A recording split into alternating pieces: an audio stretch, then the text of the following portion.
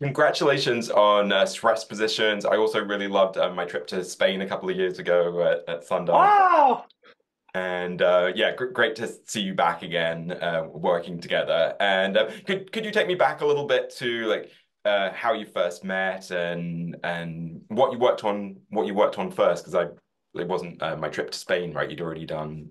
Um, So we had done it, but we'd known each other for a while. John? Well, can I, Oh, we're, is this video being used? if you're happy for it to be used. Okay, yeah, I just want to quickly put in my. I'm sorry. I wanted to do that because it'll make it this a blockbuster. uh, Keep going, Theta. no, I want you to answer this question about how we met and how we came to be friends. Well, we met. I was working the front desk at the Atlantic Theater Company after completing my training there, and Theta was doing the summer intensive when I was working the front desk, and I kind of don't even remember. I mean, I have vivid memories of like you at the front desk, and I just Yeah. remember like the twinkle in your eyes, and like the kind of like the a kind of mischievousness in a place that was very just subtle. It was because we Wow. were both very devoted to that program. And I think both had very kind of transformative experiences there artistically. Yeah. Uh, but I also think it was a very kind of that program was heavily like it was built on this like principles of discipline and Yeah. so I think I felt immediately like uh-oh, like I have a little ally and maybe some more subversive tendencies. I don't know for that program, but that's where we met, and then Theta was the assistant director on a production of Brecht's Caucasian Chalk Circle, in which I played many different characters and played the snare drum wearing a Henley. A beautiful Henley, a really flattering Henley. Thank you. But I think that's where we truly started to hang out Yeah. extracurricularly. And then from then we went on just to be great friends, and we co-hosted, or Theta was rather my kind of thankless sidekick for a variety show in Midtown for This is years. the best gig. This is It the was best the best show. gig ever. We really had the time of our lives and got to, talk on stage together and I I mean never get to be drunk on stage anymore. It's so I sad. know it was so I crazy. loved it. We were really drunk and even there kind of even in a kind of like really debaucherous or silly a variety show kind of setting, Theta always was able to kind of elevate what I was doing, or kind of locate the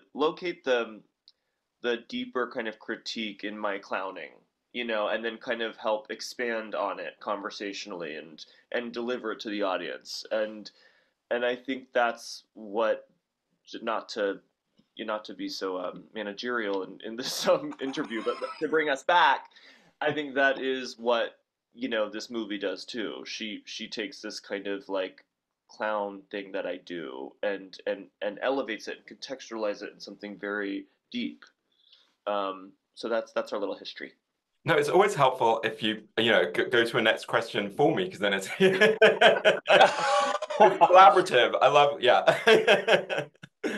We also worked on a play together. I produced a revival of a Wallace Shawn play called Marie and Bruce. This was all Theta's idea, and Theta played Marie in it. And I would say that in like that was 2018, and that was I think the real beginning of like a more kind of Yeah.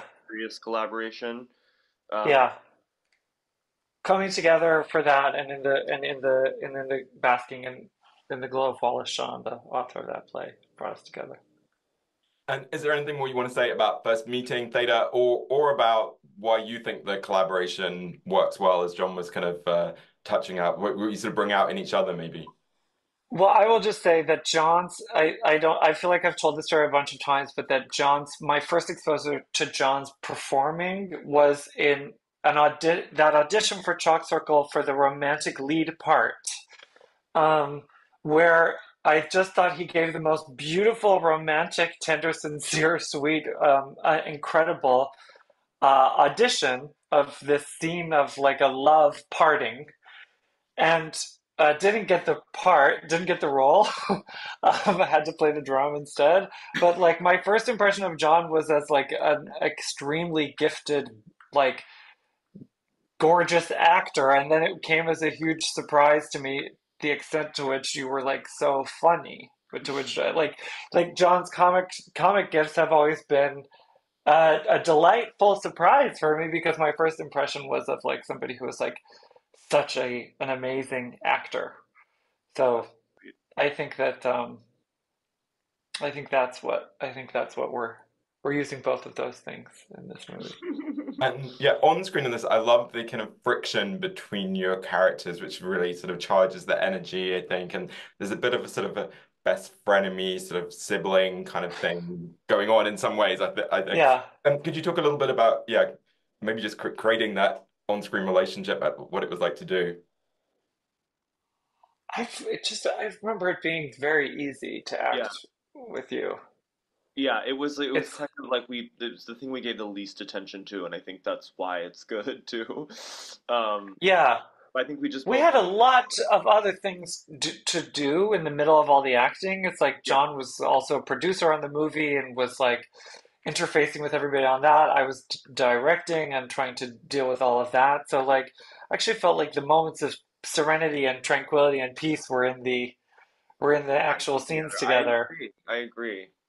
Yeah, I Um, mean, I also think it's nice. I think Carla really warms Terry. It was like Carla provides a kind of in the privacy of their friendship, he can drop his kind of like proud matriarch role. uh, Yeah. and he can be a little more he can like let the guard down and be a little like nastier and at least get it out so it doesn't go to his back. Yes. And there's something really it's like okay, when I hang out with the people that I knew in my 20s, when I was like a nightlife drunk, I can have fun in a way that I don't have access to in my professional normal life. And when Carla comes over to the house, Terry and offers Terry like alcohol, he goes, "I'm cutting back." She holds the glass right under his mouth and he takes it and he starts drinking from it. And it's like what one of the main things there is that she's giving him permission to drink, to relax and drink, and he gets proceeds to get very drunk, like real like Yeah, almost blackout drunk. And he's so happy to yeah, just have this person who is a little bit of a thorn in his side and like is but he's just happy to have a drinking friend. So I don't know. I think that's one of my favorite parts of the movie. It's just that the way that Carla gives him permission to like actually relax and be the kind of person maybe he was in his 20s yeah, when he is what he's really trying to do at the start of the movie is clean slate, new me, no more fun, no more party, you know. yeah. I love the way that you use the kind of 2020 period detail in this. And I wondered if you maybe talk a little bit about your approach to it, because I mean, it's never just about sort of time setting or, period setting. It always kind of amps up the humor or what's going on screen. Um, yeah. I would say that the fear of contamination here, which is like it's there in the sense of the pandemic and all of the masking and wiping and spraying and distancing and all that kind of stuff. I think that the fear of contamination is a more general concern in the movie, and the contamination is maybe uh, I think that, for example, like there is a little thing, it's not totally consistent throughout the movie, but whenever somebody is exposed to like a sexually lurid thought or something like that, there is a cough there. And like almost the fear is of being contaminated by the wrong form of desire, the wrong saying the wrong thing, embodying an ideology that you don't want to be associated with. So there is this like distancing that happens. Um, uh, in all of those respects. That's how I sort of see the virus playing out in the movie. It's a little bit of an analogy for this fear of moral contamination that comes from the outside or from within oneself.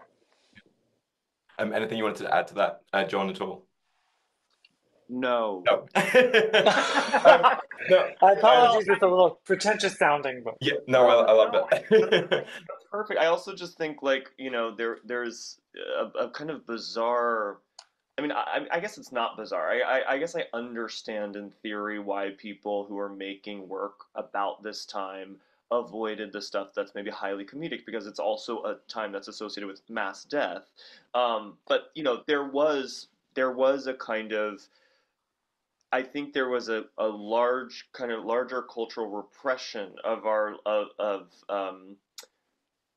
I mean, the time that was a very kind of strangely sublimated time. Is that the word I'm looking for? Repressed I've time. never known how to use that word. But Yeah, I always use it it's incorrectly, and I'm proud to do it again here. But the queer review. But I mean, there was a very strange quality at that time of like kind of the posturing we did about COVID safety versus the kind of totally unavoidable just like kind of looseness that would happen at home, like the kind of the logic of spraying down the vegetables like immediately fell apart and you were like touching the wrong thing, you were like, oh well, whatever, there. And then there was yeah, also kind of like the political moment of uh everyone kind of uh I don't know, using their social media, for the good of the culture, and then I think also behind closed doors feeling kind of queasy about social media, like about like the kind of the forced social participation and like kind of in the discourse. yeah, Um, I don't know. There was just a very we were all very divided. We were very unintegrated, in that moment, and that is always a kind of great starting point for comedy. But it wasn't being done, I think, during that time. And I was so excited by the kind of like noises off quality of this script, of like the slamming doors and the different floors and the spraying down, yeah, and that was real. That was happening. Yeah. And then the pot banging starts, and then you've got the Yeah. hose coming through the window and the Yeah. yeah. firecracker or a firework coming through. Yeah. One thing I really love about the film, and I find really refreshing as well, is how kind of messy and flawed your characters are, and they don't always say the right thing, or it brings up question, what is the right right thing to say? And I wondered how sort of conscious you were about that element of it, because I feel like new queer cinema, we got sort of a rebellion against like characters having to sort of be socially acceptable LGBTQ characters, Yeah. and it feels like, yeah, maybe over recent years we've kind of gone that way again, that characters have to be a little bit more socially acceptable or something. But I think that's maybe why I found it refreshing. Yeah, I think that I feel like there was a lot of work done in the 2010s in terms of like this new visibility of like, especially like maybe with, let's say, trans characters on screen to try and reverse the horrible way that trans people have been characterized up to that point. And like the fact that that work was, let's say it was, I don't know if it was effective in like in the long run for trans rights or for like because with every bit of visibility, there's an increased risk of backlash, and we've certainly seen that recently, and I expect to see it again. But I think within the world of media, within the world of film and movies, like I thought enough work had been done that I actually could speak in this way or characterize a trans person, trans lady, for example, on screen in this way, doing badly. And also, I would say, like, what's even maybe more uncomfortable about it is like doing bad behaving badly and being likable and Mm. being charismatic, like and being funny. Like uh, I thought that I thought that I thought that it could work, um, and I think it's hitting at the right moment in the evolution of like trans mainstream trans representation. I think it's situated right where it needs to be. Yeah. Was there more? I know there's probably more I wanted to say there, but Anything you wanted to add that, John, about Terry, or just on that? Yeah. Well, I mean, I think Theta and I, this is like part of why we initially became friends, is I think we both felt this like, as people who wanted to make art, we felt this mounting pressure in the culture for that art to be an artifact of like this moment, and queer visibility and representation matters, and and Yeah. I think um, we were very angry about that, and maybe still are. But also maybe this film helped us work through some of that anger and express some of that anger, and we'll move on. But Yeah. Well, no, there's a thing also is like queer came to mean something in media. Like yeah, I'm sure you're aware, like that it was substituted, was originally like a derogative term, became a term of nobility, and like it's like queer joy. It's like you start hearing this phrase like queer joy, and you go, okay, well, you can talk about queer joy all you want, but only at the expense of talking about the other half of queerness, which is actually furtive and dangerous and permanently forbidden or like left off stage. So it's almost like if you have a stage that is the mainstream, the half of queerness that is acceptable to the mainstream will be brought on stage. The part of it that has to do with forbidden, illicit desires that will never be socially acceptable and that doom you just as a virtue of having them, like that part of queerness is not going to be brought on stage. Like Biden is not going to bring on that kind of queerness to the, you know what I'm saying? And so here actually it's just that it's not like anything horribly taboo or despicable happens in this movie, but that people's emotions are unacceptable to themselves. mm, Terry's character is very clearly burying or repressing a thought in this movie. And that thought is, I have a very handsome young man in my house, right? Like, he is a mod. I have a basically naked model in my house right now. He's my nephew, right? So it's not acceptable to think of him in that way, which is true, right?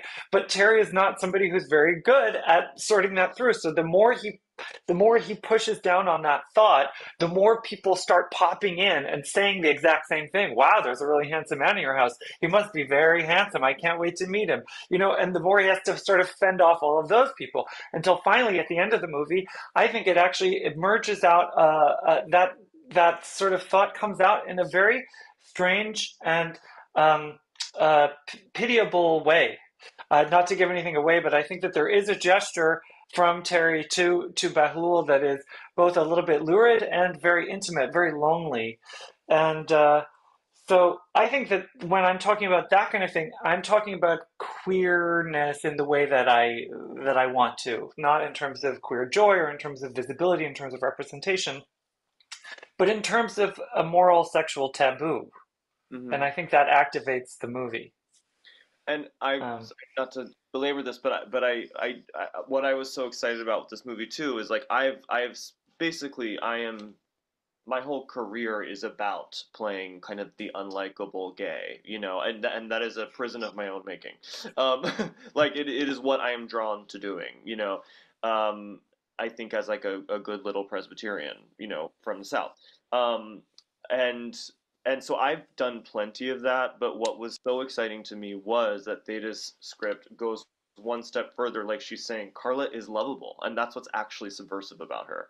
She's really lovable and actually warm, and she is the kind of social lubricant that makes these very otherwise kind of antagonistic characters kind of come together in unexpected ways. And I also think, and if this is not the case, it's only a failure of my performance, not of Theda's writing. But like, I also think that there is a kind of poor Terry quality that is like ironic kind of at the top of the movie. You're kind of like laughing at his expense, and then by the end I think you really are like, oh my god, poor Terry. Like I think, and that was what was thrilling to me, was like, this isn't just a kind of reactive like, yeah, we're unlikable, like, right. it's, which I think is a lot of work. There is a lot of that work, and we've probably maxed out on that work culturally, but this I think take complicates it further, Yeah. Thanks so much, John and Theda, and congratulations again on Stress Positions. Thank you so Thank much. you, James. Thank Beautiful to speak to you today. Thank you.